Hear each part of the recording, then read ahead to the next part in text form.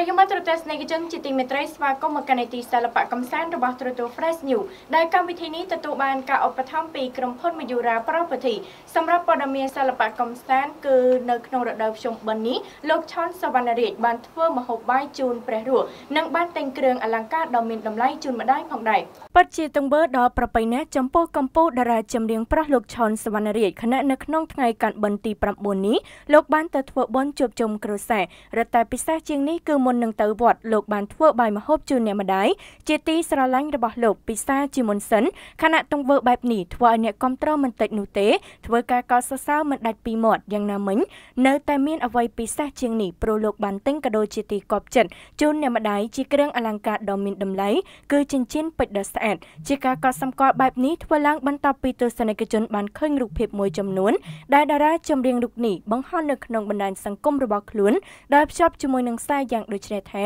ធ្វើបុណ្យតនខែភ្លឺតនលោកមើលឃើញនិងទទួលបានទឹកចិត្តតិចតួចពីកូនម្នាក់នេះសម្រាប់លោកនៅក្នុងខែបុណ្យខែទៀនអ្វីដែលចង់ឃើញគឺលោកសប្បាយចិត្តអរគុណទៅដល់ហាងពេជ្រសេងចន្ទដាដែលបានច្នៃម៉ូដយ៉ាងស្រស់ស្អាតសម្រាប់ម្ដាយខ្ញុំរូបភាពល្អៗគំរូល្អៗគ្រាន់តែចង់ចែករំលែកសូមកុំគិតអីឲ្យលើសពីនេះអរគុណបាទយ៉ាងណាមិញចំពោះទឹកចិត្តស្រឡាញ់អ្នកម្ដាយស្មើនឹងកែវភ្នែកទាំងគូពីសំណាក់លោកឆនសវណ្ណរាជពេលនេះត្រូវបានគេដឹងថានេះមិនមែនជាលើកទី1ទេដែលលោកបានទិញកាដូជាគ្រឿងអលង្ការជូនម្ដាយបែបនេះជានិច្ចកាលគេតែងតែឃើញលោកទិញកាដូបែបនេះជូនម្ដាយជាហូរហែខណៈលើកមុនលោកក៏ធ្លាប់ទិញខ្សែកមាសពេជ្រធំ